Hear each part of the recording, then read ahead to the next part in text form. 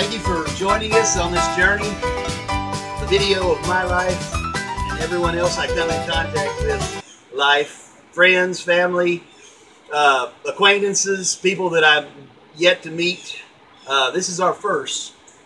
We are on the porch with Angelo Koulirakis, his wife Patty, and as I've stated in previous videos, the premise of this video is to bring a little more positive spin to the world. There's so much negativity. There's so many people out there that they want to rain on your parade and piss in your Cheerios. Excuse me.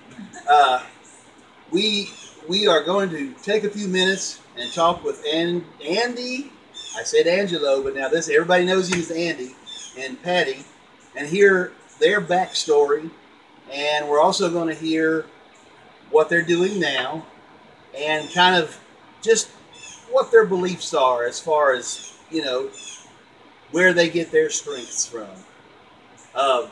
First off, we'll let ladies go first. Patty, where are you from? I'm from Panama City, Florida. Panama City. Now, there's a lot of people on my channel and my Facebook page that know Panama City. I was born and raised there, lived in the same house my whole life until I married this young man here. All right, yeah, there you go. Moved to California with him. So you actually moved to Cali together? Yes. Okay. He had lived there prior. Right. And he came Right. back here. Okay. And then we decided to get married. There you go. Well, my sister is married to her brother. Okay. All right. Okay. And I was at my sister's when I met Patty. All right. Yeah. Cupid shot another one. Love it. There you go. Absolutely. Man, Isn't it amazing? That's the way it was with me and my wife. You know, when you see the one that you're like, that's the one I've been looking for. That's the one. You know. Well, it was strange because my mom and family had told me that she was real snobby. And I didn't have nothing to do with it because I was a street kid, I dabbled in liquor and drugs.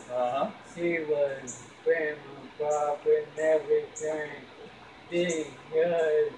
Every other word out of my mouth was her husband. Yeah, right. But you took a little more polishing in the relationship than she did. I got you. That's right. Well, so you are originally from California.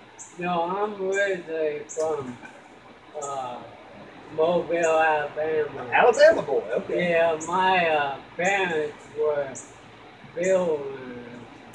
They run up bills, get in trouble, and were moved. And we started in Alabama and ended up in California. Whew, that's quite a journey there. Yeah, I can't tell you how many schools I went to. Yeah. It wasn't good. And then they left me in Bakersfield when I was 14. They left you. Yeah, me and my dad got in an argument. I was a pretty good kid, but he was punishing my sister. And I thought he was going a little too far. And so did my mother, and so she went in to try to pull him off my sister.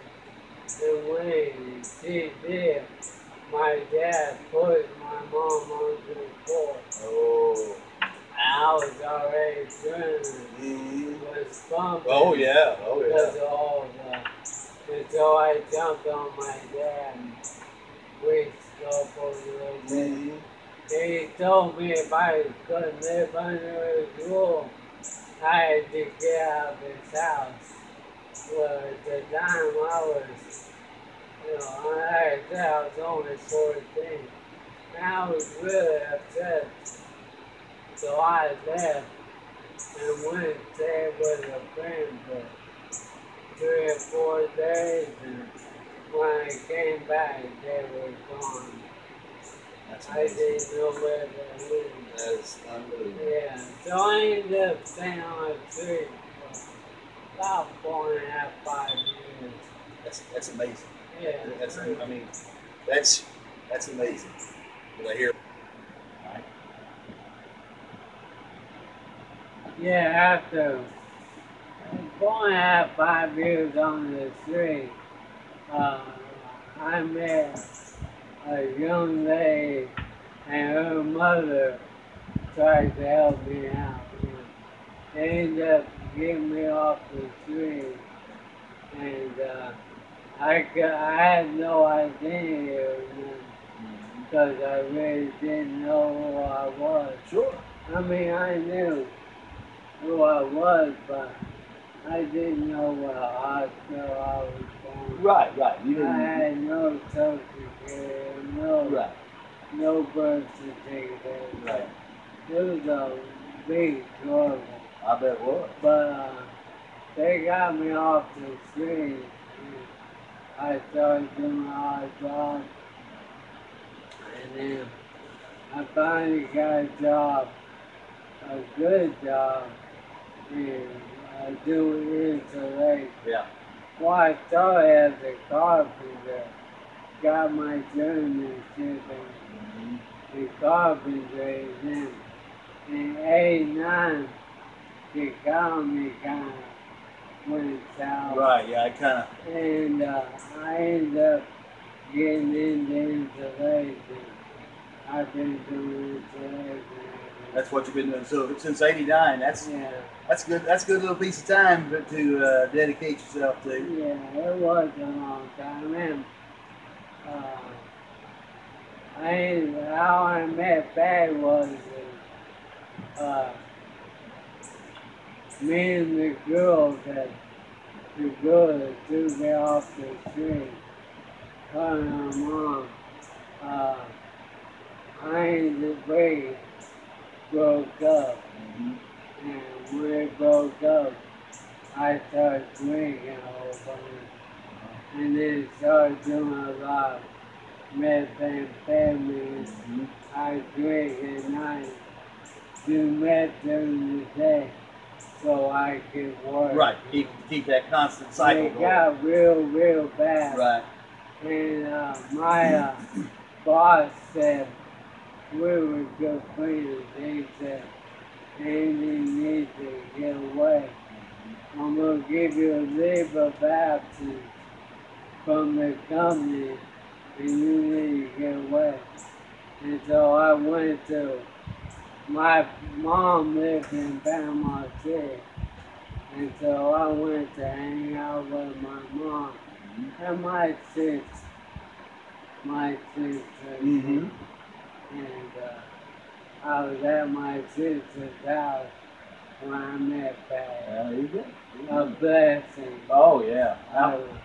How amazing is that you know you were under such torment out there, and the boss is the first angel in your life. Yeah. He said he saw the problem and gave you the opportunity to do the right thing, and you did. You got away from it, come in, and then here's your life partner for the rest of your life. I mean, that's like winning the lottery, you know? Yeah. I went to work for his old boss. Is that right? Yeah. Well, what happened was I came to Panama City. There was no work in Panama City. Oh yeah. And so I started dealing marijuana. I have a cousin who lives on the border of Mexico, Brownsville. Right. I go to Brownsville, pick up a pound of weed, and go. Yeah. Oh yeah. Brownsville. I'm sure Brownsville is still known for that. Yeah. I have a lot of friends through college and stuff like that. You hear folks going, "We're going to wherever for spring break," and you always do the businessmen out of the bunch because they'd say, "Well, I got to make a stop by Brownsville first," you know. And that was like Ting ho! Uh-oh, what's he doing, you know? Yeah, and that's what I'm doing. We got caught in City, Texas. I went to jail. She told me got me a lawyer. I wouldn't have. I was mad. I was real mad. Right. You would have been done with if the probation officer hadn't called and begged me to get him out of jail. There's another angel in your life right there. They were tormenting him in jail, and she said, "You've got to do something, or they're going to hurt him badly." Yeah. And I said, "I'm done. I don't play that game." He cut you loose, son. Yeah. She, it was the next day. She called me again. She said, "I don't think you understand. You've got to do something. Yeah. If you have the means, you have got to do something." Absolutely. They're really. They're